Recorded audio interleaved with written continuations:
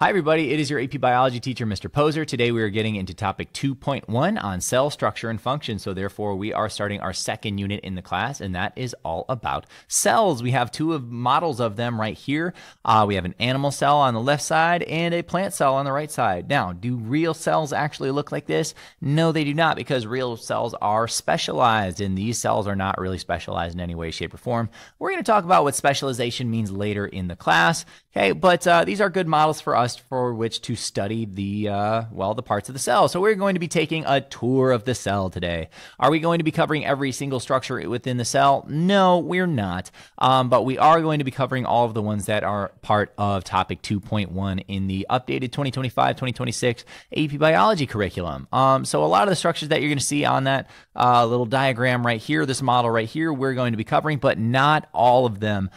So I'm going to be listing them out here. Okay, we're going to cover a lot more of them as we progress through the unit and consequently through the curriculum, but nonetheless, here they are for this topic. We're going to start with ribosomes, then we're going to talk about the endomembrane system, which includes the endoplasmic reticulum, both the smooth and the rough. We're going to talk about the Golgi Complex, lysosomes, vacuoles. We're going to talk about where transport vesicles come in. We're going to briefly discuss the nuclear membrane, but in later topics, we're going to get into the specifics of the plasma membrane, and not just membranes in general, but especially the plasma membrane later in this unit. So we won't spend too much time on it here, but we'll talk about it just a little bit. And then we're going to get into mitochondria, lysosomes, and chloroplast later at the end of the video. So let's begin with the thing that literally all living things have, which are ribosomes. They're little tiny structures in comparison to a lot of the other things that we're going to see on here. So if you see little dots speckled throughout a cell diagram, those are probably going to be ribosomes, and those are made of rRNA. That little R stands for ribosomal RNA, and they're made of proteins. Ribosomes' job is to produce proteins based on mRNA sequences. So the nucleus sends out some mRNA to the ribosomes and says, hey, put together these amino acids based on this sequence of mRNA. That's what's called translation. And we're going to get into quite a few details about that in Unit 6 when we talk about translation. But those are ribosomes, right? And all living things have them, all right? That includes prokaryotic cells, which are cells that do not have a nucleus or membrane-bound organelles, and eukaryotes, which are cells that do, okay? So we, as eukaryotes, also have ribosomes in our cells, and you could find ribosomes in bacteria. You could find them in amoeba. You could find them in carrier pigeons, I don't know, in everything, okay? And it demonstrates common ancestry, which means that like all living things descended from one other main living thing, 3.5 billion years ago. And yeah, all life on Earth is related. We're going to talk about that in Unit 7, and this is a piece of evidence that shows that. All right, every single living thing has ribosomes. And once again, it is made of some RNA, and it's made of some proteins. And here's a little preview of what translation looks like. mRNA is going to slide through this ribosome. It's going to put together amino acids in the particular order. And remember, the order of amino acids determines its structure and function of the protein. All right, but let's get into some of the bigger stuff here, literally bigger stuff. And this is what you're going to find in eukaryotes. Eukaryotes are cells, once again, that have membrane-bound organelles. They have internal membranes. So thus, we have endomembrane system. Endo means within. And it is a collection of membrane-bound cell parts that modifies, packages, and transports cellular products in vesicles. Okay, so let's break this down here. Break it down. We're going to talk about that in a sec. But anyway, we have several components here that we're going to be chatting about that are all part of what's called the endomembrane system. All right, you have this system of membranes right here. It's called the rough endoplasmic reticulum. We have the smooth endoplasmic reticulum. You have the Golgi apparatus, and you have the nuclear envelope. All right, this whole thing is the nucleus, and the nuclear envelope is the membrane that's surrounding the surrounding the nucleus. Okay, and it's continuous with this endoplasmic reticulum over here, which is a mouthful, but I'll talk about that in a second. Okay, and basically what this whole system is going to do is they're going to make cellular products, particularly polysaccharides, lipids, and proteins. All right, it's going to make those products, and then it's going to store them in these little membrane bubbles called vesicles over here. So you can see secretory vesicles down here. And those bubbles are made of plasma membrane. They're made of membranes, and they can be shipped around the cell to other parts of the cell where they're needed, or they can even be shipped out of the cell and sent to other cells because cells have to work together to form multicellular organisms. Okay, so that's what vesicles are, all right? And all of these are going to be forming, well, they're going to be making products, right? And then they're going to be shipping them out and sending them where they need to go via vesicles, all right? And it requires a whole lot of organelles to do that. So we're going to start with the endoplasmic reticulum, aka the ER. Endo means endo, or well, within, plasmic means within the cytoplasm. And reticulum is kind of like just a complex system. Okay, it's a system of membranes that helps cells maintain shape, and they ship cellular products to other parts of the cell. Okay, so each of these two parts of the endoplasmic reticulum produce different things, right? So this orange section over here, you can kind of see them as little tubes. Sometimes they're not really pictured as tubes like that. They're more pictured like this, except without these ribosomes in them. But the job of the smooth ER is to detoxify the cell, so break down any toxic substances that might be in there. And its job is to synthesize lipids, right? So if a cell has to produce lipids, say, for its membrane, or if it has to produce some kind of sterol, whatever, that's going to be done in the smooth ER, all right? And it's going to produce those lipids and then try to send them where they need to go, okay? And then that's opposed to the rough ER. And why is it called rough? Well, it's because it's embedded with these ribosomes over here. It looks like it would be bumpy to the touch if you touched it, so that's why it's called the rough ER. And it's called, well, the smooth is called smooth because it doesn't have the ribosomes in it. But anyway, the rough ER separates, or what the word is, compartmentalizes cell parts, and it helps with protein synthesis. Okay, so it's got those ribosomes in it that are going to be helping produce proteins, and then it's got these ribosomes embedded into the membrane, right? So what it can do, what membranes, we're going to talk about them quite a bit later on, what they can do is they can reform and form new shapes and that kind of stuff. They can, kind of branch off and break off a little bit and still keep the membrane intact. So these ribosomes are going to be producing proteins, and then they're going to be put into a vesicle, a little piece of that membrane over there that can be shipped around the cell. And that's what's really cool about the rough ER. But the other thing that we can talk about the rough ER doing is it helps compartmentalize the cell. It separates things out into groups, right? So compartmentalization is a big deal when it comes to eukaryotic cells. We're going to talk about this towards the end of the unit, but compartmentalization means that, hey, there's one section of this cell that does this job, there's one section that does this job, there's one section that does this job, and they're all separated out from one another by membrane. So think of it like, I don't know, I'm in a school building right now, right? This room is for biology. Across the hall is for chemistry. Down the hall is for like forensics and that kind of stuff, right? They're all separated out by walls, right? So a school is highly compartmentalized, right? Or you could even think of this like a factory or an office or whatever. Different jobs get done in different compartments, right? And that's how the main concept behind compartmentalization. And the rough ER helps to do that. But we'll talk about that more when we get to topic 2.10, I believe. So here's another structure in the endomembrane system. It's called the Golgi Complex. You might also see it being called the Golgi body or Golgi apparatus, or just the Golgi. But anyway, it's a flattened membrane sacs, system of flattened membrane sacs that correctly fold and modify newly made cellular products, excuse me. All right, so whatever proteins or lipids the rough ER tends to make, all right, it usually sends them first to the Golgi complex, and then the Golgi complex is another system of membranes here that is going to package them, correctly fold the proteins, and then send them out into the right direction, right? So if it's got to go out to another cell, or it's got to go to another part of the cell, the Golgi apparatus is going to make some chemical reactions happen to make sure that those products go to the right places. So it's the shipping center of the cell. The AP Biology curriculum kind of recommends you not using like analogies to talk about the parts of the cell and what they do. But I will here just a little bit because, it's the shipping center. It receives, products and then sends them out where they need to go. That's essentially what it does at its base level here. All right, now we're getting out of the endomembrane system, and we're talking about everybody's favorite organelle, the one that you take away from the class. Oh, mitochondria is the powerhouse of the cell. Here it is, right? It's the powerhouse of the cell. Why do we call it that? Well, because it synthesizes ATP.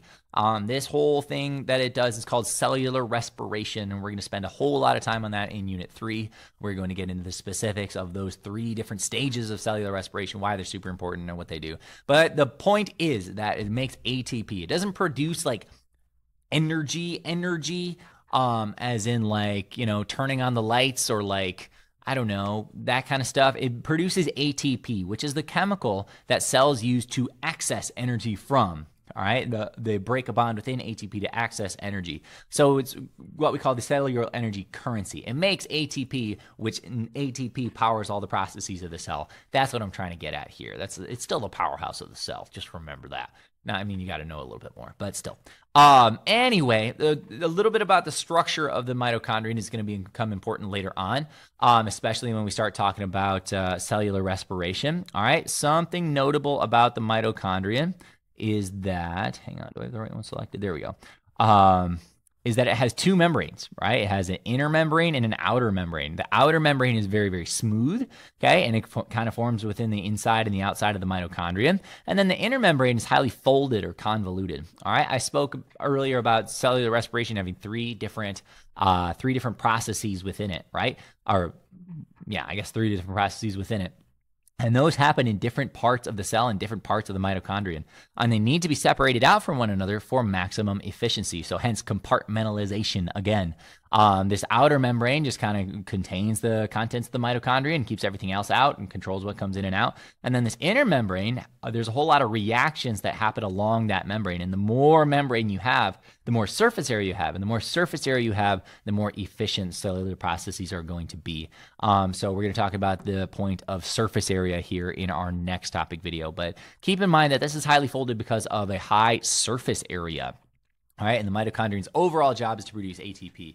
A lysosome is a membrane-enclosed sac that contains hydrolytic enzymes. It hydrolyzes, remember that means to break down, materials. Okay, so something gets sent to the lysosome. It's usually like maybe it might be a waste product, or it might be something that needs to be just broken down into its tiny pieces for the cell. That's what the lysosome does. It kind of cleans up a little bit. And in fact, it's so good at breaking stuff down that when the cell has to die, and we're going to talk about circumstances under which cells have to die in Unit 4, it has to go through something called apoptosis, right? And apoptosis is when a cell will self-destruct. It gets a signal to self-destruct, and it, does so. And what's going to happen is that a lot of the cellular materials, almost all the cellular materials, are going to be broken down by the enzymes within the lysosome. So the lysosome kind of goes crazy when the cell just, has to die. So yeah, there you go. And that's called apoptosis. We're going to come back to that in Unit 4. I'm saying that a lot today. Like, oh, we're going to see this in Unit whatever. Like, yeah, here you go. All right, let's go to get into vacuoles, a membrane-bound sac that stores materials. Okay, so it's kind of similar to a lysosome, except instead of breaking stuff down, it's going to store stuff. All right, it's a storage unit for the cell. All right, in plant cells, you have what's called a central vacuole. So here's my plant cell right up here. The central vacuole is this big bubble right in the middle. It's storing a whole lot of water, and it kind of stores some nutrients. In 2.7, we're going to be talking about something called osmoregulation, and we're going to talk about tonicity as well. And what did I just say? Well, it's basically controlling how much water the cell is going to intake and how much water the cell is going to output, and control whether water comes in or out of the cell. Now, plants always need to have water coming in. All right, they need an extra big amount or extra high amounts of water, extra big, in the central vacuole, so that this bubble here, this central vacuole, has a lot of water in it, and it exerts pressure on the cell wall. All right, I did not mean to make that extra little swirl there. All right, but it exerts pressure on the cell wall. Okay, and that's what's called turgor pressure. All right, so the central vacuole is responsible for taking a ton of water to exert pressure on the cell walls and make sure the plant cell stays rigid, and thereby the plant stays rigid. All right, plants, how are they able to stand up without bones or anything like that, or connective tissues? Well, turgor pressure. Again, we'll get to that in topic 2.7. And then animal cells, they have, we have vacuoles as well. We don't have a central vacuole.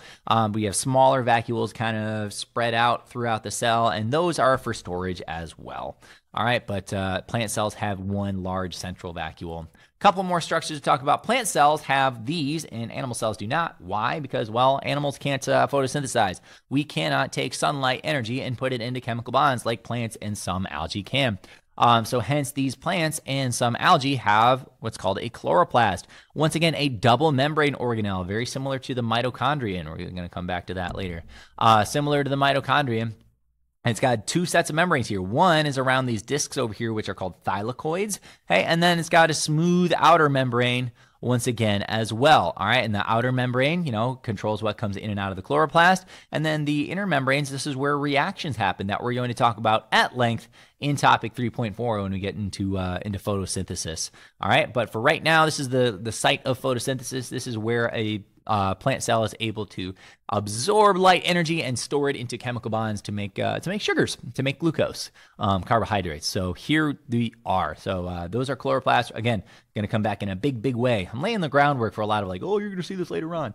All right, so let's review some of the structures that we saw instead of the recap where I just kind of put the text on there. Let's just identify some stuff on the diagrams here. All right, obviously I don't have everything flagged on here, but it's going to be important to know this stuff that I talked about in this video. All right, but it's there might be more later on. That's all I'm saying.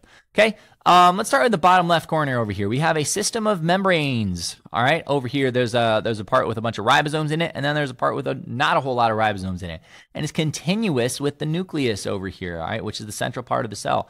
Anybody know what this is? By the way, you can pause this at any time if you want to try and quiz yourself, try to identify what these structures are. But here we go. We are looking at the endoplasmic reticulum. Let's go clockwise here. This structure over here, it's pink. Sometimes in other diagrams, it's red. But it's got a highly folded inner membrane and a smooth outer membrane. It is the mitochondria, and it's the site of ATP synthesis. Okay, and then this green structure over here, it's got a set of inner membranes around these discs over here, and then a smooth outer membrane. It's something plant cells have that animal cells do not. It is a chloroplast. This structure over here is a membrane-bound sac that contains a whole lot of hydrolytic enzymes that are going to break stuff down. That is what's called a lysosome. Okay, this big compartment in the middle, I'm not really sure what these little diamond thingies are. Maybe, I don't know, just artistic flair or something like that. But it has a whole lot of water in it. It stores nutrients, all right, and exerts turgor pressure, pressure on the plant cell wall. It's called the central vacuole. All right, this system membranes over here that kind of looks like a Wi-Fi symbol. Its job is to ship products where they need to go. It's usually sent from the endoplasmic reticulum over here, and then this ships them out to where they got to go. That is the Golgi complex. And then last but not least, this central structure over here. We didn't talk about it that much, but it has a membrane that's continuous. That's the endoplasmic reticulum, and it stores the cell's DNA. That is the nucleus. All right, and once again, that membrane that the nucleus, or that it surrounds the nucleus, is called the nuclear envelope. Okay, nuclear envelope or envelope. I'm not really sure what it is. I've heard envelope before. But anyway, let's do another one. Now we got an animal cell. All right, things are slightly in different orders here. All right, we have our shipping center over here, flattened membranes that are going to receive things from this part of the cell. That is the Golgi complex once again. All right, we have this powerhouse of the cell over here. Just gave it away. It's got an inner membrane that's folded up, outer membrane that's nice and smooth. That is the mitochondrion. All right, I tried to make a bracket here. I just freehanded it. These dots over here, these dots that are speckled throughout the cytoplasm, which is the fluid that fills fluid that fills up a cell. They're responsible for making proteins. Those are called ribosomes. And just to be clear here, plant cells also have ribosomes. I just didn't put it in the last diagram. Whoops. Oh, darn it. Okay. There we go. Okay. This structure over here is responsible for storage of water and other materials. It's not as big as the one in the plant cell. It is a vacuole. All right, this yellow structure over here is another membrane that contains a whole bunch of enzymes to break stuff down. That is a lysosome. Okay, and then in the very middle of the cell, we have the main structure that you can see most often when you're looking at actual cells under the microscope. Eukaryotic cells, you're going to see the nucleus. All right, and then this system of membranes here that's kind of attached to the outside of the nucleus, the nuclear envelope. This is, once again, the endoplasmic reticulum. All right, let me know if you have any questions. We're going to get into cell size and why that's important in our next topic, but this is a big one. So let me know if you have any questions, and we will see you next time.